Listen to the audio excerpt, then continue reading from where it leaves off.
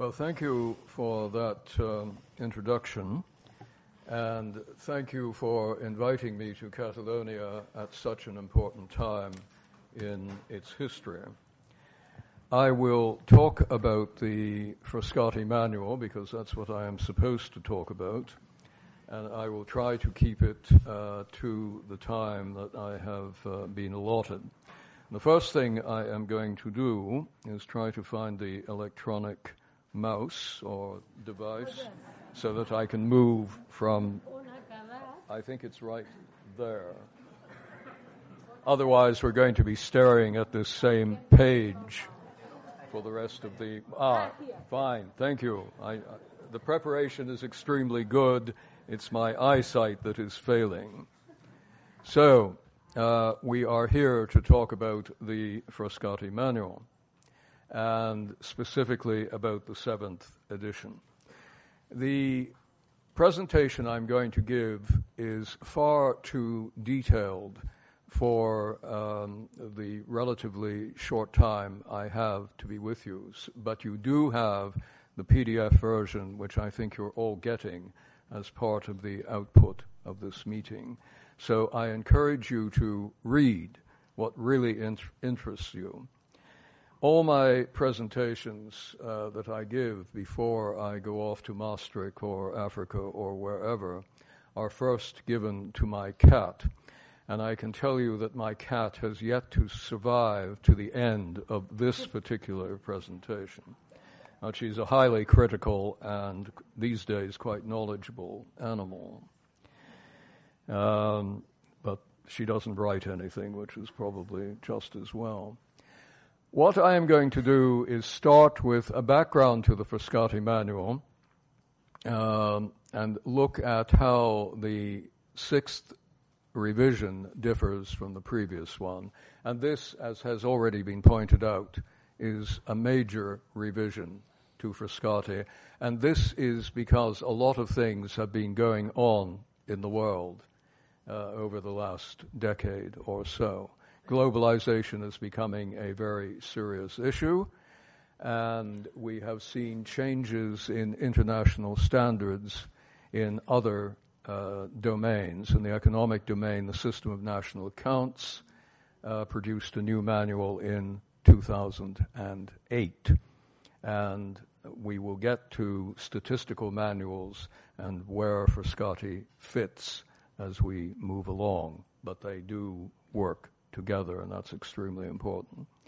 So I will look at the history, I will look at the main features, then I will take you chapter by chapter, if any of you are still awake, through the rest of the manual and get to how OECD is trying to implement it. By way of history, I was the joint editor of this manual, so I've had the pleasure of reading every word of it, and I agree with most of them. The previous edition, I was actually the chair of the committee that presents the manual. My colleague, the previous chair, had done all the work. I simply picked it up in the last year, which was very good. The manual before that, I was a delegate, and the manual before that, I was a user, so I have been involved in Frascati for a while. So what is the Frascati Manual? It is an OECD standard, and as has already been mentioned, it is a non-binding standard. You are not required by international law to keep to Frascati. There are no Frascati police following you around making sure that you do it correctly. That is a good thing. This manual in particular has become a global manual, and that was deliberate. And the way you discover that is that you look at the previous manual and you find an annex interpreting the manual for use in developing countries. That annex has gone, and the whole manual is now accessible for use in developing countries. So that means it's gone beyond being an OECD and European Union manual. It is now global. So that is an important step. We can go back to 1963 when Chris Freeman, aided by Alison Young, wrote the first edition of this manual, and it was approved in Frascati, a place near to Rome where they produce excellent wine. I don't think that's why they met there, but it is well remembered in the history of the manual. So it was the beginning, and we have been working on it ever since. A characteristic of manual revision in the OECD is that nothing changes unless there is an empirical basis for that change.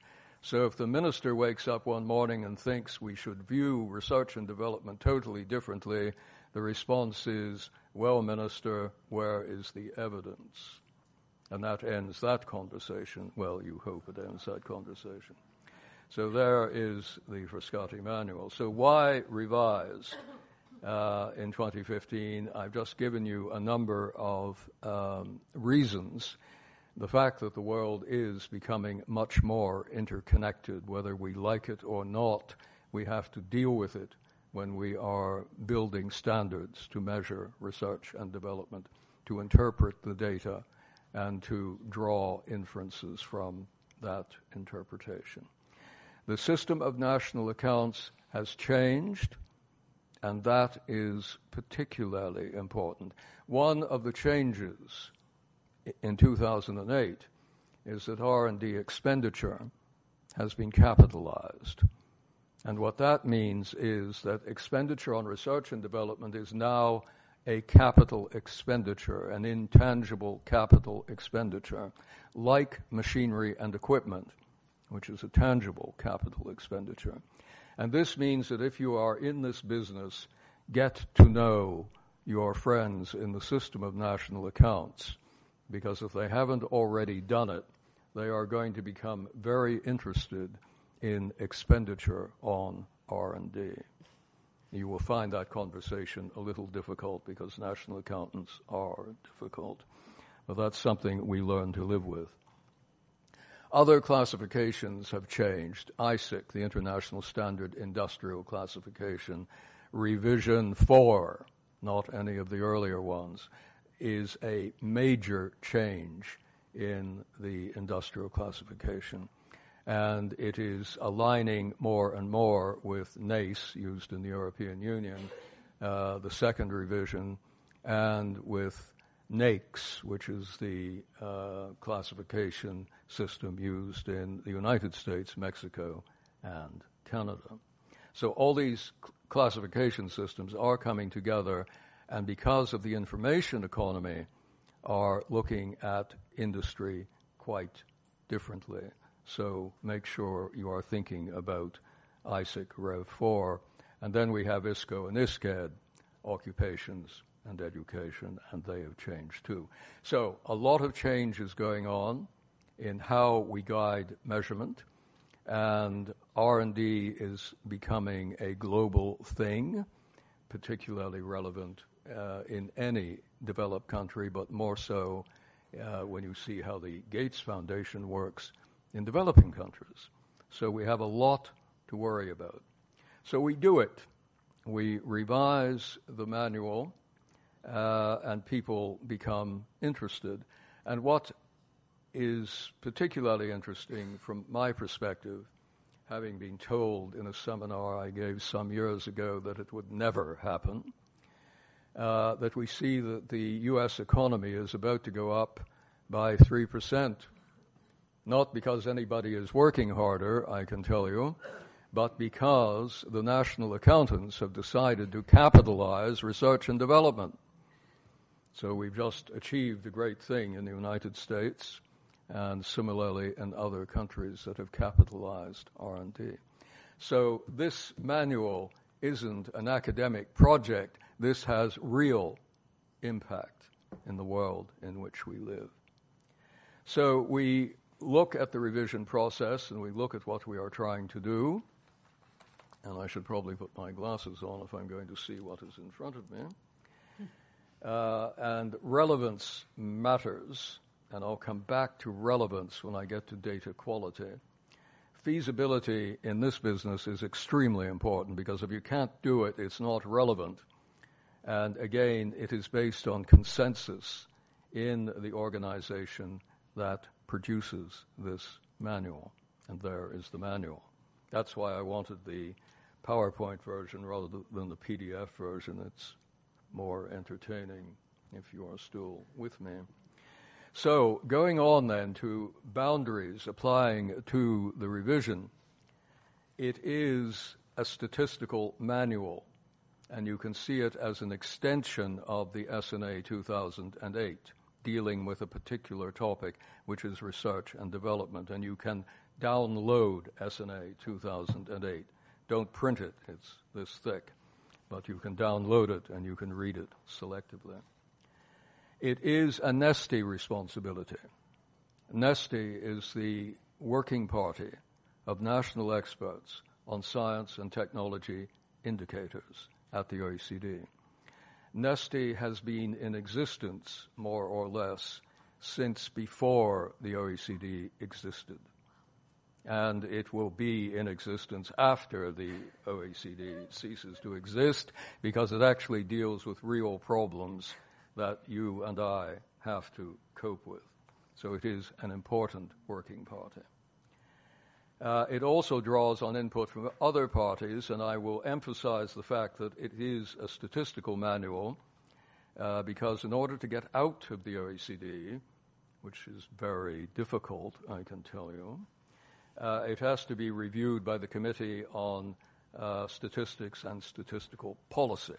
That is a group of very serious statisticians who don't let anything out without serious consideration. It is also approved by the parent committee, which is the Committee on Scientific and Technological Policy. That's a subject matter committee, and they worry about policy, and that is another issue. This isn't just for statisticians, it is for people who develop policy and then oversee the monitoring and the evaluation of policy once it is implemented. Notice the word implemented. Ministers like to announce policies because they get sound bites on the 6 o'clock news. This is good. But the next step is actually getting the legislation through the Parliament and then implementing the policy. This is difficult. And then you want to be able to produce numbers to show that the policy works or does not work, in which case the minister is less happy than previously and your career becomes limited. But that's, again, another issue. Let me move on, and I'm going to go over these two slides very quickly because all they show you is that the process of revision involved a lot of countries doing a lot of things, and not all were OECD member countries. See Russia there doing R&D personnel, and Russia is a very active observer member of NESTI. So everybody got into the act, which was good, and we used a lot of technology. We held a lot of workshops, and I'm delighted to say that using the technology was a very good thing because it meant that people didn't have to travel thousands of kilometers in order to sit in one room staring at one another. They were able to do it from their office, and that saved both money and carbon footprint. So, big task, many years, many people, much work, I think is the message I wish to leave with you. And now let's move on to the contents of the 2015 edition, which you can't read, so I'm going to go into more detail about this. Notice the very first thing, if you happen to have memorized the title of the previous manual, proposed has disappeared. So we no longer have proposed guidelines for collecting and reporting data on research and experimental development. We have guidelines, which may be more of an influence of our friends in Luxembourg, Eurostat, than of the OECD, but it's another issue.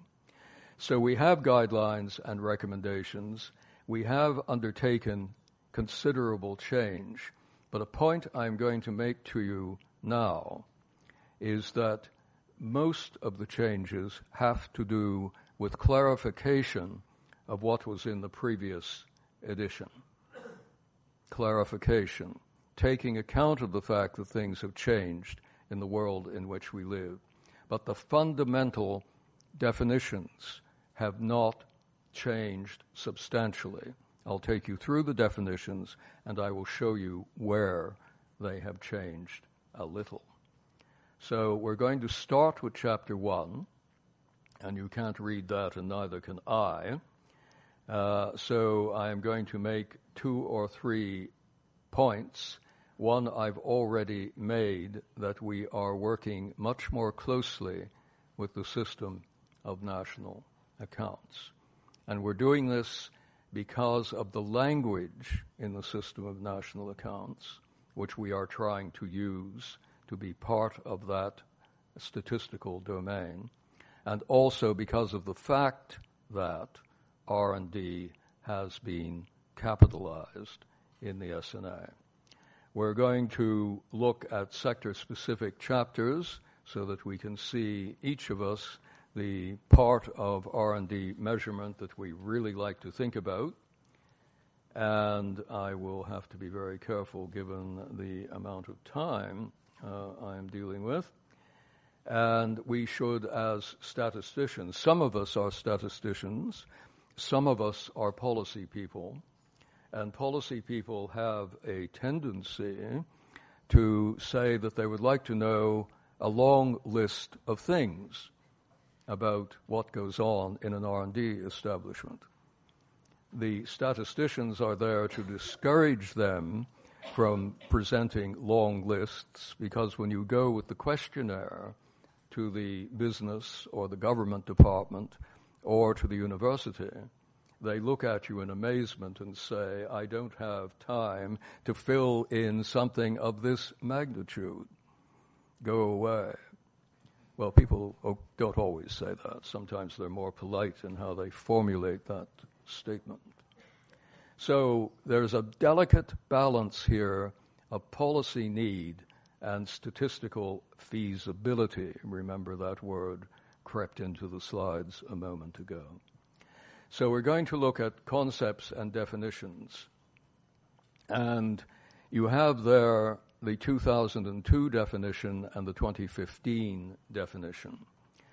And you will notice that there is not a lot of change, but if we look into the third line of the 2002 definition, and this is where it all fell apart, somebody noticed that it referred to including knowledge of man, culture, and society.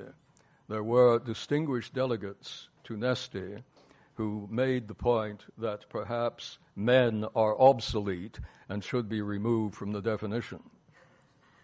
Some hapless person suggested, how about men and women? And I don't know where the voice came from, but it was that this was too restrictive. I'm still trying to work that one out. But we ended up with humankind. And not everybody liked it, but no one voted against it. Remember, OECD is a consensus organization. So when you get 30 seconds of silence, having put the summary to the group, so long as you've got 30 seconds of silence, you move on. Most of the meeting may absolutely dislike the idea, but they're going to get you on something else, so it's fine. So consensus. You are not blocking it. When we look at the changes, really what we see, as I said you would see, is a change of language. But the basic substance remains the same. You will notice arts creeping into humanities, so arts and humanities, and there was a strong group pushing for the inclusion of research in the arts. And this reflects the fact that in our electronic society, multiply connected with social networks, we have different views on art, electronic information, knowledge, how that knowledge flows, how people are changed, and where the arts do have an impact even on research and development. So it's there. That was probably the most significant change. So if I move on, now the type of R&D is unchanged. Applied research on the whole is unchanged, also crept in some years ago. It was an error, but it went through several editions, as these things do. We finally caught it and got rid of it. And we have slight modification to experimental development. So the definitions have more or less remained the same.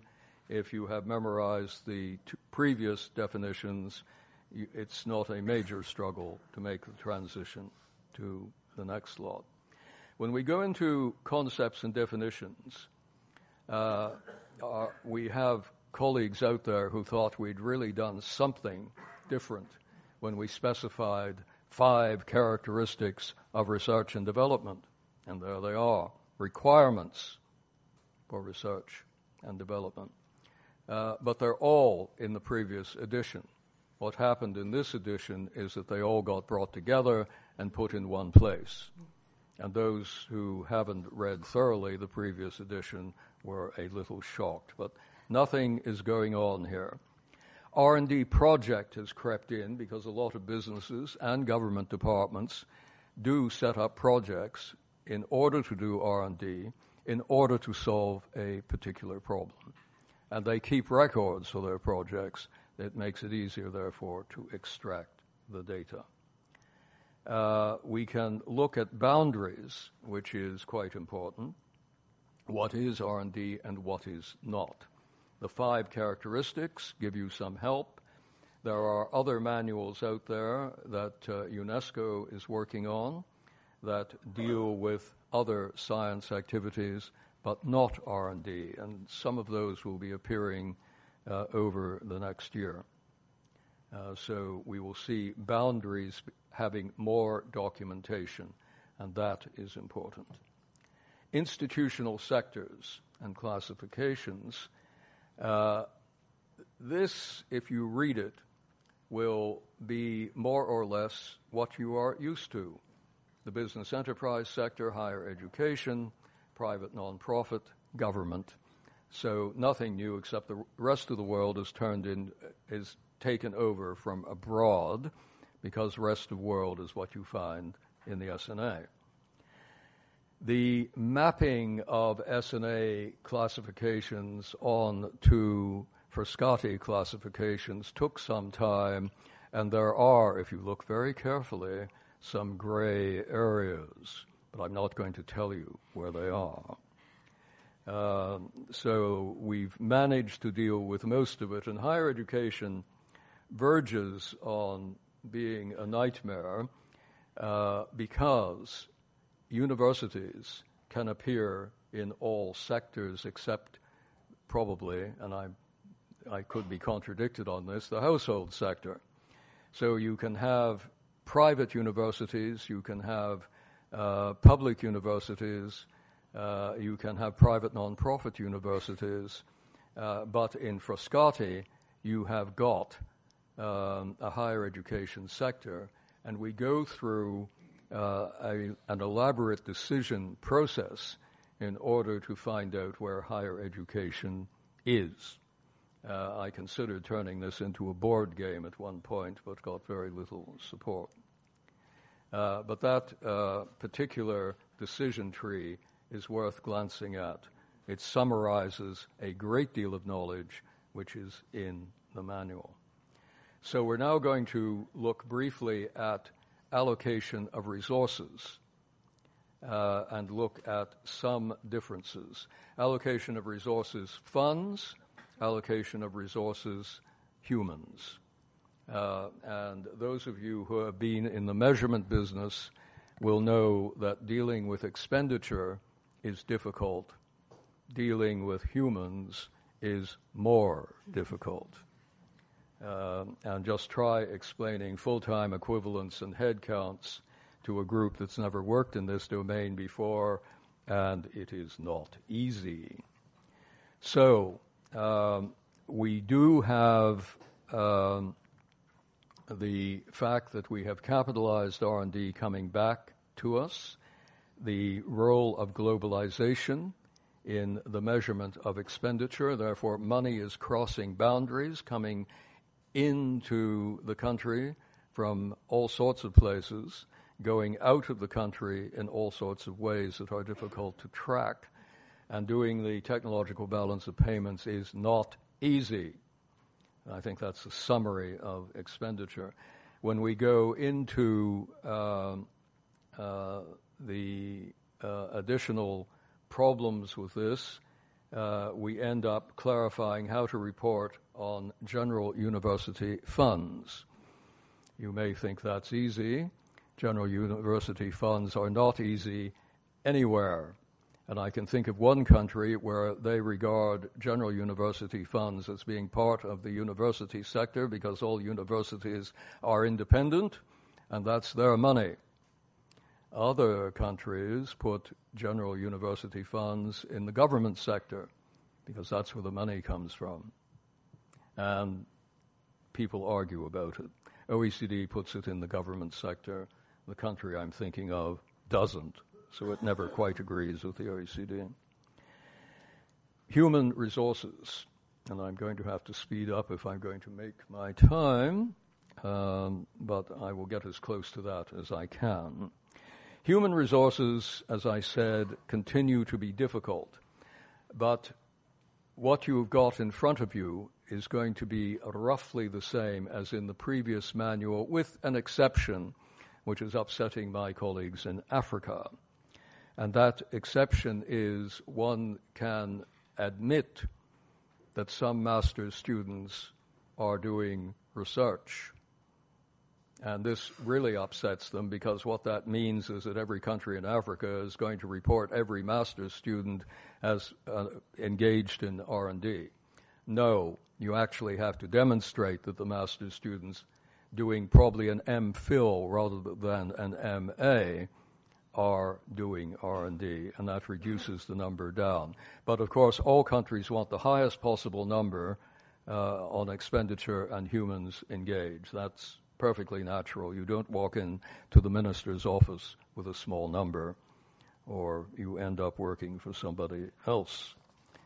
Perhaps doesn't happen in Catalonia. Let me move on to, let me move out of measurement of R&D personnel and spend a little bit of time on survey methodology. And this is, you would think it's simple because statisticians have been measuring things for a very long time. When you come to R&D, and innovation for that matter, it is not simple. It is not simple for R&D because it is one of the most concentrated variables in economic statistics. And what that means is, if you look at R&D, there are a few countries that dominate R&D expenditure. Within a country, there are a few industries which dominate R&D expenditure. And within industries, there are a few businesses, usually, sometimes universities, that dominate R&D expenditure.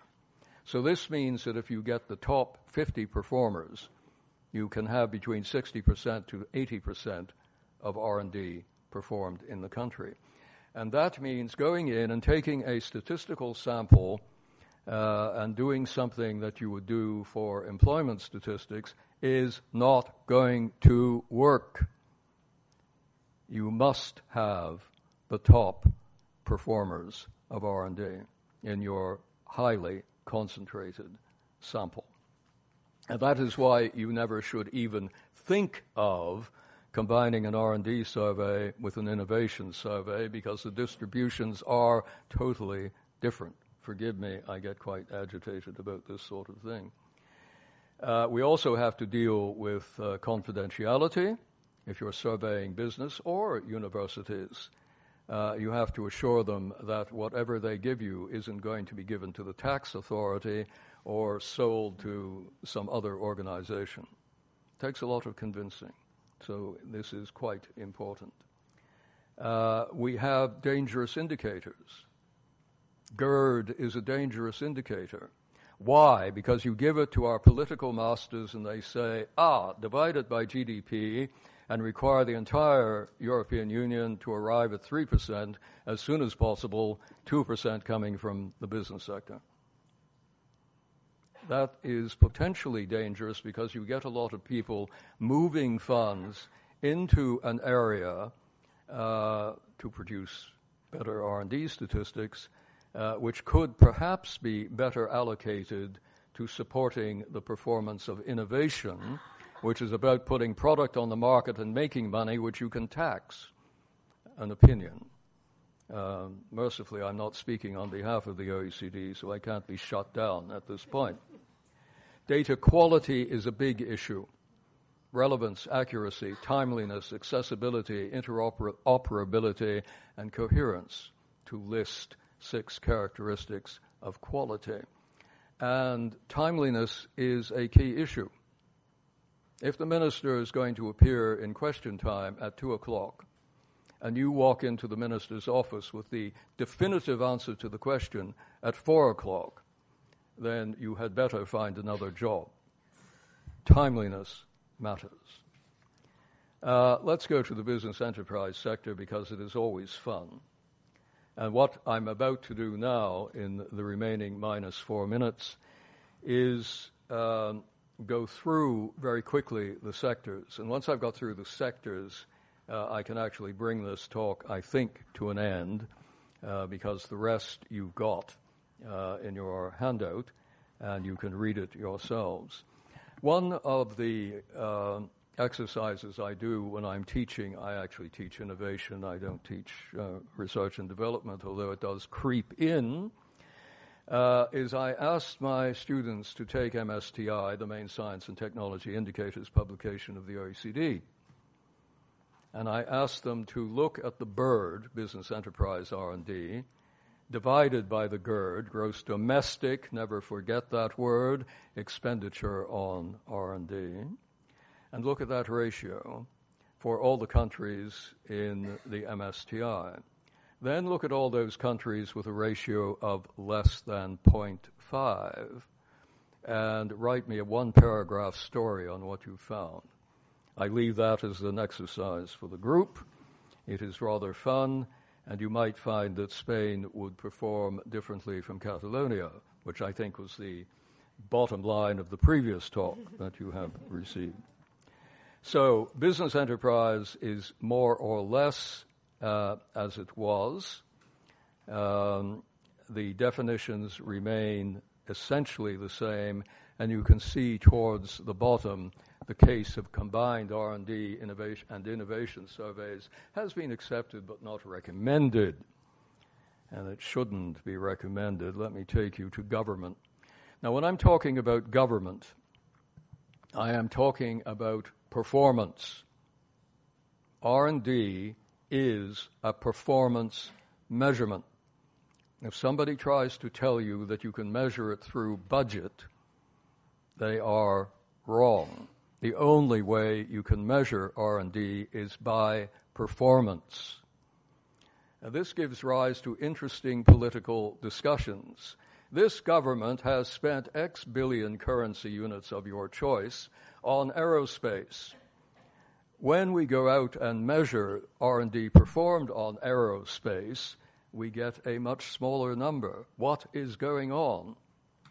Well, the answer to that particular question, and I won't name the country, is that a very big thing that absorbed the money was it going into the production stage, and it wasn't R&D anymore, not according to the Frascati manual.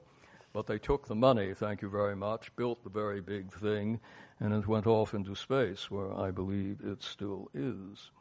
But that debate goes on in other industries as well. So performance and the measurement of government performance is difficult because people in government departments, as in universities, are very bright and able people, and extremely adept at not answering questions. So it's very hard to get to the bottom of the questions. Another story, but I don't have the time. The stories are probably more entertaining than the text, but we have to limit ourselves. Higher education R&D is quite important, and there are different ways of doing it, and again, covered here, and they have not changed a lot. Some countries actually survey the higher education sector, and the United States is an example. They can get away with it because they threaten people with having their NSF grants cut off if they don't fill in the questionnaire. I'm not quite that strong, but the hint is there. Other countries, Germany for example, use coefficients. They do a time use survey. They look at the amount of time that professorial staff spends on teaching and on R&D. They work out what they should expect as the R&D expenditure, and they also are able to track grants and contracts coming into the university, so they can take those out, look at GUF, allocate GUF. So a certain amount of serious estimation goes on, and you arrive at a figure about which people argue, but it's not easy.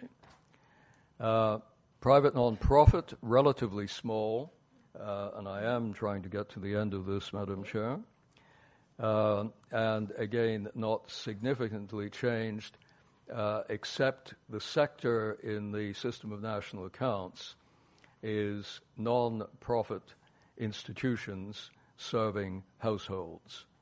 Those non-profit institutions only constitute that sector. NPISH, it is referred to. And the reason for that is you can have non-profit institutes in the private sector and in the government sector. They are all over the place in different forms, and this is a serious classification issue. Rest of world.